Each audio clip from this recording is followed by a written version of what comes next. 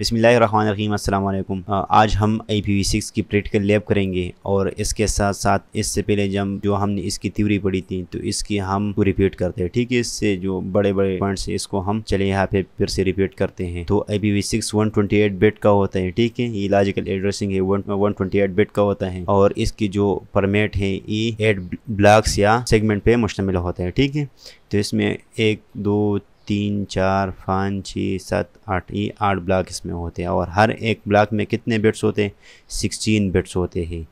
तो ये 0 से लेकर F तक हर एक नंबर में होते हैं इसमें। तो 0 0 0 0 से लेकर F F F F तक इस तरह क्यों होता है। हर एक हेक्साडेसिमल का जो नंबर है ये 4 बाइनरी नंबर का बराबर होते हैं। जो हर एक नंबर, सपोज इस नंबर में ये 0 0 0 से लेकर बाइनरी 1 1 1 तक इसको हम लिख सकते हैं या इसमें आ सकते हैं। यही हम इसको देख लें तो इसमें डेसिमल का 0 बाइनरी की ये 4 0 के बराबर है और हेक्साडेसिमल की 0 के बराबर है। इस तरह डेसिमल के 1 बाइनरी के 3 0 और 1 इसके और ये इसके बराबर है। इस तरह हम आगे जाएंगे। जो डेसिमल का 10 बाइनरी का ये नंबर 1010 और हेक्साडेसिमल के ये बाइनरी के इस 10 के और हेक्साडेसिमल के इस 10 के बराबर होता है। इस तरह 11 के B, 12 के C, 13 D, 14 E और 15 F के बराबर है। ठीक है, इसके बाद हम आगे जाते हैं इसकी एग्जांपल से। 2001 0db8 4 times 0 4 times 1 4 times 0 4 times 0 4 times 0 और 0200। ये मुख्तलिफ़ किस्म के एग्ज़ाम्पल है इसको हम इस एग्ज़ाम्पल में लिख सकते। इसको हम ग्लोबल यूनिकास्ट IP एड्रेसेस कह सकते हैं। जो पब्लिक IP एड्रेस है IPv4 में इसी के इक्विवेलेंट है। ये लिंक लोकल IP एड्रेस है। ये तो चलिए हम इसको शार्ट भी कर सकते हैं। तो जो ये एग्जांपल है 2001 0db8 4 times 0 4 times 1 4 times 0 4 times 0 4 times 0 और 0200। तो इसमें जो पहला रूल है इसमें हम जो लीडिंग 0 है इसको ओमिट करते हैं। इससे पहला 0 हटा के 2001 db8 0 हटा के इससे पहले 3 0 रह गया। इसको इस तरह लिखते हैं, इसकी जगह 0 इसकी जगह 0 इसकी जगह 0 और ये 0 हटा के ये लिखते हैं। ठीक है, फिर इसको शार्ट करने के और भी तरीक़े हैं। जो वही ओमिटिंग 0 हम हटाते हैं। इसके बाद जो आपस जो ज़ीरोज़ हैं इसको हम ख़त्म करते हैं। इन सारों 0 को ख़त्म करते हैं तो एक एक 0 रहता है। इस तरह ये भी बहुत बड़ा है तो इसको भी शार्ट कर सकते हैं। जो सारे 0 हों, सपोज़ यहाँ पे 0 है, यहाँ पे 0 0 0 तो इनकी जगह एक एक 0 लिखते हैं और फिर जहाँ पे एक के बाद दूसरा 0 या तीसरा 0 आए तो इन सारों को हम ख़त्म करके इसकी जगह सिर्फ और सिर्फ डबल कॉलन लगाते हैं। ठीक है, तो यहाँ पे हमने सिंपली 0 लगाया और यहाँ पे इन तीनों 0 की जगह हमने डबल कॉलन लगाया। तो ये 1 2 3 4 5 इसका मतलब ये कि जो बाकी 3 पोर्शन है ये सारे 0 हैं। इसके बाद हम आते हैं तो इसको भी 0 0 यहाँ पे 2 टाइम 0 0 आया है, यहाँ पे 2 टाइम आए। तभी हमारी मर्ज़ी कि हम यहाँ से 0 ख़त्म करना चाहें, यहाँ पे डबल कॉलन लगाना चाहे या यहाँ पे, लेकिन दोनों जगह पे हम कॉलन नहीं लगा सकते। ठीक है, तो ये भी ठीक है और ये भी ठीक है। हम एक ही जगह पे ये डबल कॉलन यूज़ कर सकते हैं। ठीक है, इसके बाद हम इसको भी इसी तरह कर सकते हैं। फिर आगे चलते हैं तो इसको शार्ट करके इसको FF02 और डबल कॉलन 1, इसका मतलब है कि 1 2 और 6 0 है, 1 2 3 4 5 6। ठीक है, तो इस तरह इन सारों 0 की जगह हम लास्ट में इन सारों की जगह डबल कॉलन और इसको अपनी जगह पे लगाते हैं तो ये डबल कॉलन 1। ठीक है, इन सारों की जगह हम सिर्फ डबल कॉलन भी लगा सकते हैं। तो मैं उम्मीद करता हूँ कि आप लोग को ये समझ आ गया होगा। ठीक है, इसके बाद प्रीफिक्स लेंथ, इसका जिस तरह IPv4 में सबनेट मास्क होते हैं तो इसमें प्रीफिक्स लेंथ होते हैं। इसका मतलब ये कि जो फर्स्ट 64 बिट से ही नेटवर्क पोर्शन होता है और जो बाकी 64 बिट से ही इंटरफेस ID या होस्ट पोर्शन होता है। ठीक है, तो इसको हम इसी तरह भी डिनोट कर सकते हैं। इसके बाद इसमें मुख्तलिफ़ किस्म के IP एड्रेस हैं यूनिकास्ट में, ग्लोबल यूनिकास्ट, लिंक लोकल, लूबैक, ये डबल कॉलन 1/128 से ये अनस्पेसिफाइड एड्रेस है और ये यूनिक लोकल। इस तरह एम्बेडेड IPv4 मुख्तलिफ़ किस्म के IP एड्रेस इसमें है। तो चलिए इसकी प्रैक्टिकल पे चलते हैं। तो सबसे पहले आप लोगों ने इस टॉपोलॉजी पे डबल क्लिक करना है।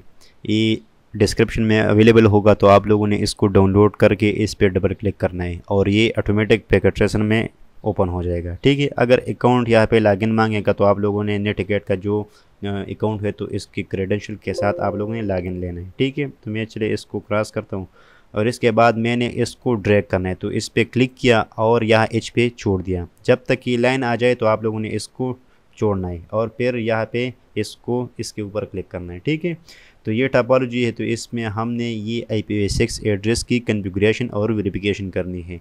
तो यहाँ पे ये नज़र आ रहा है कि आप लोगों ने इस डिवाइसेस पे ये IP एड्रेसेस कॉन्फ़िगर करनी है। तो चलिए मैं R1 पे क्लिक करता हूँ, क्योंकि R1 के जो gig 01 00 इन सारे इंटरफेसेस पे हमने IP एड्रेसेस कॉन्फ़िगर करने हैं। तो चलिए मैंने सबसे पहले यहाँ पे इनेबल कमांड लिख दिया और कॉन्फ़िगर टर्मिनल, इसके ग्लोबल मोड में हम गए। ठीक है, इसके बाद हमने जो gig 0/0 है R1 पे इसको कॉन्फ़िगर करना है। ठीक है, तो इस पे हमने ये IPv6 एड्रेस और नीचे ये लिंक लोकल IP एड्रेस इसके साथ कॉन्फ़िगर करना है। तो सबसे पहले हमने एक कमांड देना है IPv6 यूनिकास्ट राउटिंग, तो इस कमांड के थ्रू इस पे IPv6 इनेबल हो जाएगा। ठीक है, तो ये कमांड ज़रूरी है। इसके बाद जो नए डिवाइस आएंगे तो इस पे ये ऑटोमेटिक IPv6 इनेबल होगा, लेकिन फ़िलहाल पैकेट एड्रेस में ये ज़रूरी है। तो इसके बाद हम gig 0/0 इसके मोड में गए और हमने यहाँ पे लिखना है IPv6 नो शटडाउन कमांड। आप लोगों ने एक बात याद रखनी है, जब भी आप लोगों ने मैनुअली लिंक लोकल कॉन्फ़िगर करना है तो ये कमांड आप लोगों ने पहले ही नहीं देना है। ठीक है, तो सबसे पहले हम IPv6 कॉन्फ़िगर करते हैं। तो IPv6 एड्रेस 2001 db8:1:1:1/64 प्रीफिक्स लेन के साथ, और इस तरह एंटर प्रेस करेंगे तो ये IP एड्रेस इस पे कॉन्फ़िगर हो जाएगा। ठीक है, क्योंकि ये हमें टेबल में दिया गया है तो इसलिए हमने ये कॉन्फ़िगर किया। इसके बाद इसके साथ हमने लिंक लोकल भी कॉन्फ़िगर करना है, तो हमने IPv6 एड्रेस IFE80:1 और /64 नहीं यहाँ पे लिखना है। ठीक है, और कमांड देना है लिंक लोकल। अगर हमने पहले नो शटडाउन कमांड दिया होता तो ये लिंक लोकल कमांड यहाँ पे फिर काम नहीं करता। तो आप लोगों ने एक बात याद रखनी है कि आप लोगों ने नो शटडाउन कमांड पहले नहीं देना है। ठीक है, और इसके बाद हमने यहाँ पे नो शटडाउन कमांड टाइप करके एंटर किया और इस तरह ये कॉन्फ़िगर हो गया। इसके बाद इंटरफेस gig 0/1 और इस इंटरफेस पे हमने ये IP एड्रेस इसके रिस्पेक्टिव जो IP एड्रेस है इसको कॉन्फ़िगर करने हैं। तो यहाँ पे IPv6 एड्रेस और हमने 2001, तो यहाँ पे 6 एड्रेस हमने 2001:db8:1:2, क्योंकि ये मुख्तलिफ सबनेट है :2 और फिर डबल कॉलन हमने 1/64 और फिर एंटर प्रेस करना है। इसके बाद हमने लिंक लोकल कॉन्फ़िगर करना है IPv6 एड्रेस IFE80:1 और कमांड लिंक लोकल और इसके बाद नो शटडाउन और फिर एग्जिट हो गए। तो इसके बाद हम सीरियल 0/0/0 ये इंटरनेट के साथ कनेक्ट किए या पब्लिक नेटवर्क के साथ कनेक्ट किए, तो इस पे हमने IPv6 एड्रेस 2001:db8:1:A001:2 ये IP एड्रेस कॉन्फ़िगर करना है /64 के साथ, और लिंक लोकल इस पे भी वही कॉन्फ़िगर करना है।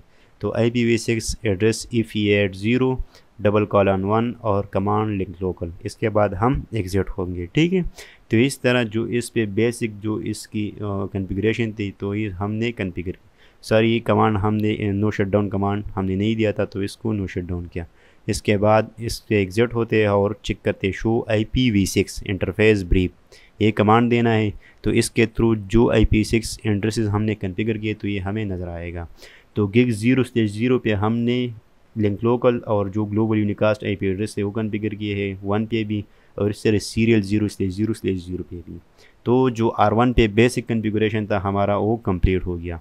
इसके बाद जो डिवाइसेस में जो IP एड्रेस दिया तो इसको हम कॉन्फ़िगर करते हैं। तो हमने इस PC पे क्लिक किया, नीचे IPv6 एड्रेस में आप लोगों ने ये बात याद रखनी है कि IPv6 एड्रेस कॉन्फ़िगर करने। ठीक है, तो 2001:db8:1:1:2 यहाँ पे /64 और नीचे IPv6 गेटवे में आप लोगों ने IFE80:1 लिंक लोकल एड्रेस में नहीं देना है। ठीक है, आप लोगों ने इसमें कंफ्यूज नहीं, क्योंकि आप लोगों ने गेटवे में इसको देना है। तो यहाँ पे आप लोगों को दिखाई दे रहा है कि सेल के लिए गेटवे क्या है और इस तरह बिलिंग के लिए क्या है, तो सारे के लिए जो गेटवे दिया है वो आप लोगों ने कॉन्फ़िगर करना है।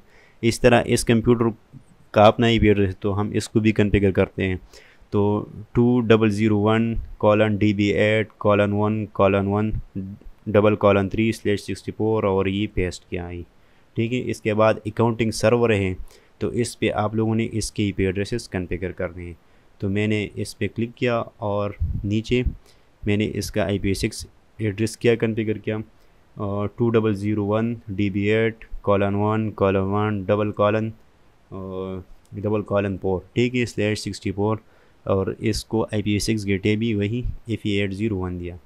इसके बाद मैंने डिज़ाइन पे क्लिक करना है और इसको भी तो चलिए इसके बाद डिज़ाइन पे क्लिक करते हैं और डेस्कटॉप पे IP कॉन्फ़िगरेशन पे और इसको IPv6 एड्रेस असाइन करते हैं। तो इसका IP एड्रेस है 2001:DB8:1:2:2/64, ठीक है। तो यहाँ पे हम 1:2:2/64 और इसको link local IP gateway FE80:1, ठीक है। इसके बाद इंजीनियरिंग पे क्लिक करते हैं और डेस्कटॉप पे IP कॉन्फ़िगरेशन पे और इसको जो इसका IP एड्रेस है वो असाइन करते हैं जो टेबल में दिया गया है, ठीक है। तो 2001:DB8:1:2:3/64 और FE80:1, ठीक है। इसके बाद CAD सर्वर, इस पे क्लिक करते हैं, सर्विसेज नहीं, डेस्कटॉप पे IP कॉन्फ़िगरेशन पे और इसका जो IP एड्रेस है हम यहाँ पे ये कॉन्फ़िगर करते हैं 2001:DB8:2:4/64 और इसका जो गेटवे FE80:1। तो ये हमारा जो बेसिक जो पहले 3 पोर्शन है हमने इसको कॉन्फ़िगर किया। Configure IPv6 addressing on router ये भी हो गया, पार्ट 2 भी हो गया। Configure IPv6 addressing on server ये भी हो गया। Configure IPv6 addressing on client भी हो गया और टेस्टिंग और वेरिफिकेशन हमारी अभी रहती है। तो इन सारों को हम नीचे ड्रैग करके अब हम सिर्फ और सिर्फ टेस्टिंग करेंगे। ये सारी कॉन्फ़िगरेशन हमने कर दी। तो हम स्टेप 4 पे डायरेक्ट आते हैं और इसकी टेस्टिंग करते हैं। तो हम सेल पे क्लिक करते हैं। यहाँ पे हमने ब्राउज़र में जाना है, तो हमने वेब ब्राउज़र पे क्लिक किया, ठीक है। यहाँ पे इंस्ट्रक्शन गिवन है, तो वेब ब्राउज़र पे हमने क्लिक किया और इसके बाद हमने कौन सा सर्वर पिंग करना है। तो हमारे पास 2 सर्वर है, एक अकाउंटिंग सर्वर है और एक CAD कैट सर्वर है। तो हम इन दोनों की टेस्टिंग करेंगे, ठीक है। तो सबसे पहले हम जो लोकल हमारा सर्वर वो अकाउंटिंग सर्वर वो पिंग करेंगे और इसके बाद हम जो कैट सर्वर है फिर इसको पिंग करेंगे। लेकिन इसका जो IP एड्रेस है ये :2 है और जो अकाउंटिंग सर्वर है इसका IP एड्रेस ये :1 के साथ है।